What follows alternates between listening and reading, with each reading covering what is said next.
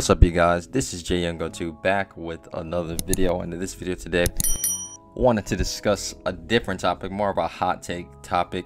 You know, it's really an opinion, of course, with mine. But I was watching the other day, Gilbert Arenas came on JJ Redick's podcast, and they were talking about the NBA coaching system and how coaches get fired and all. And it was just really interesting because a lot of it, to me personally, is valid. You know, because I feel like, for example, Monty Williams really didn't deserve to be fired. I felt like this playoff run because, well, not only did he already help build a foundation in Phoenix, but he built a culture as well. Like, the players bought into what he was doing and everything. I mean, even looking at the Celtics last year, even though, you know, they have a good now coach on their team, but Ime Udoka, of course, we all know the allegations that happened with him, which is obviously bad. So he basically asked and got fired, but he still helped build a culture for the Boston Celtics. And, you know, they went on that big run to the NBA Finals, and they will probably, maybe most likely, make history coming back down from 3-0, which comes in part of great coaching now to make that run. But let's still not take into the fact that Ime Udoka still helped change that culture for the Celtics and what they used to play like in the past.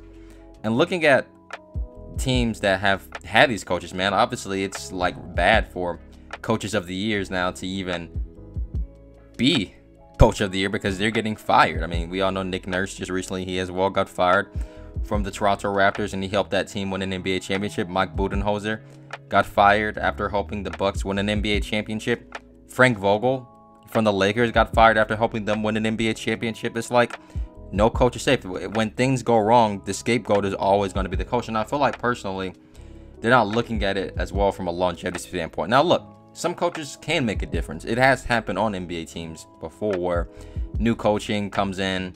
I mean, the Minnesota Timberwolves, for example, with their new head coach, he's really come in and really helped build a new foundation for the Timberwolves and making them a better team, you know, because, you know, teams like that, man, they've had head coaches gone through left and right. Even teams like the Sacramento Kings, they've had head coaches come through left and right. Some guys still didn't really deserve to be fired, but hey, they still did. And a lot of times they hire coaches as well from teams that, you know, have won NBA championships, and they kind of expect that same mentality coming in, and it doesn't really work out. But you got to look at it from a longevity standpoint, man. And the two primary examples of that, to me personally, is, well, three actually, I would say.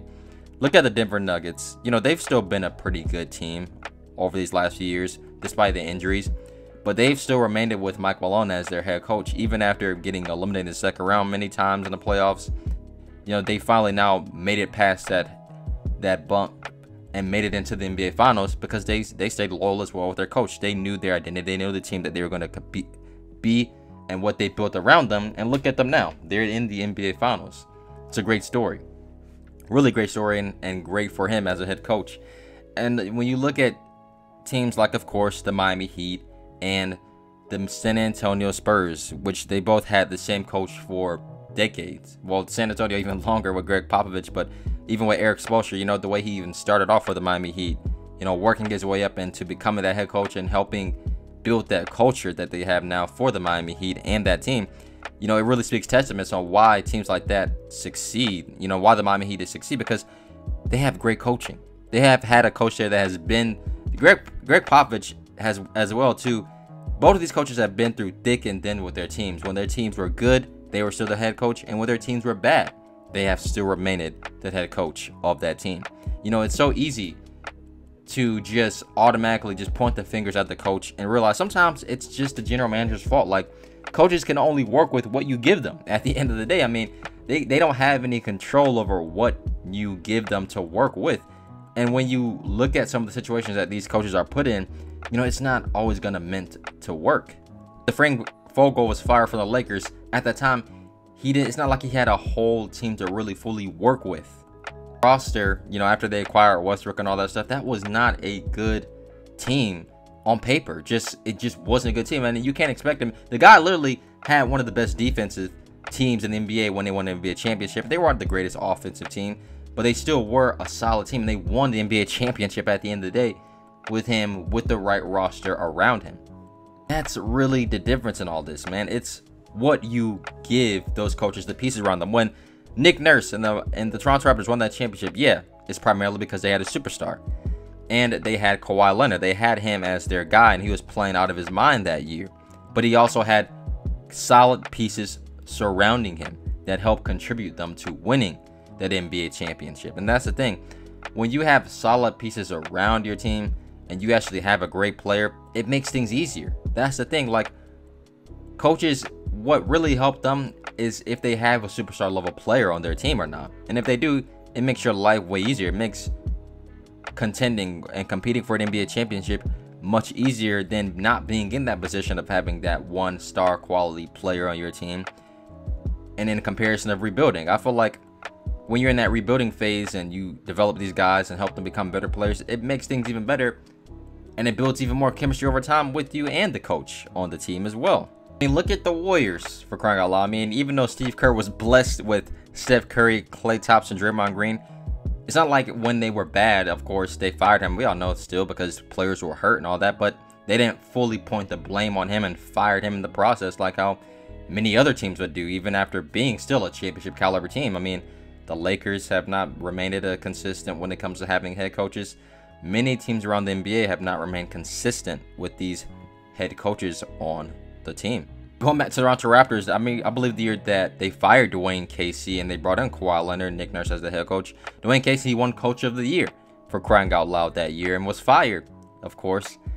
You know, and it's not really his fault because, well, DeMar DeRozan, Kyle Lowry, all those guys during that time, you know, they were good, but they just couldn't get over LeBron James. It was just the reality. They were not good enough to do so, and they just didn't have the team to do so.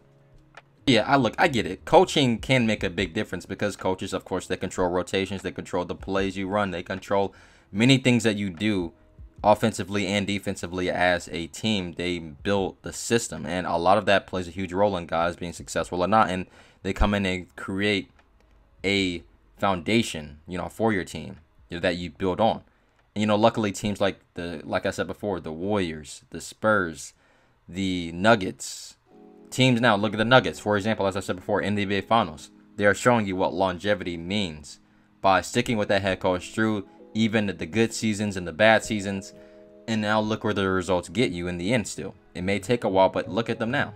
Look at the Miami Heat, man. You know, the Miami Heat weren't even not supposed to make it this far this year. They were not supposed to be possibly going to the NBA Finals still. And even though, you know, they did blow a 3-0 league right now, I hate to say it, it's still, they were not supposed to be here. But they are. And that has to come into play as well as head coaching. Obviously, it's the players, but it's the mindset that your coach gives you to go out there and win. It's really that simple. So, yeah, man, that's all I really wanted to discuss today in this video. What do you guys think, really? This video is really as well for the comment section, really understanding, you know, should coaches be fired so soon? You know, because it's not really their fault. It's the general manager's fault. It's the Lakers' fault for when they built the team that they did in the past. I mean, I believe that there's going to be coaches, we all know, who already got fired this season, even though their teams, some of them were not really as good as they thought they were. I mean, it's really a lot of things that you can really say, but let me know down in the comment section below, what do you guys think? Don't forget to leave a like and subscribe to the channel for more basketball content each and every single week. Have a great day. Peace.